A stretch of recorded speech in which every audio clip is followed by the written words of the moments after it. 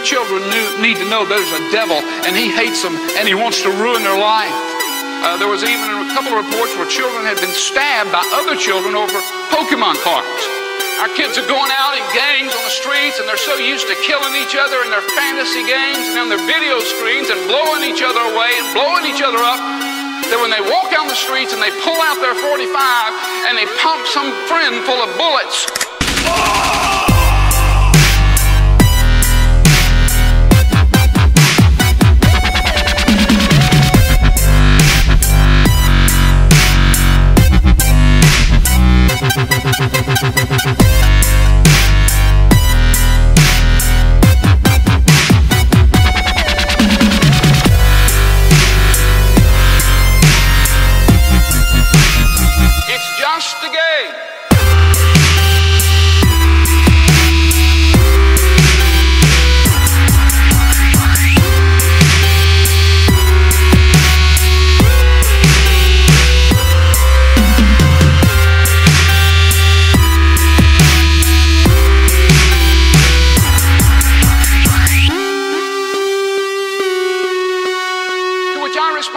Russian roulette is just a game.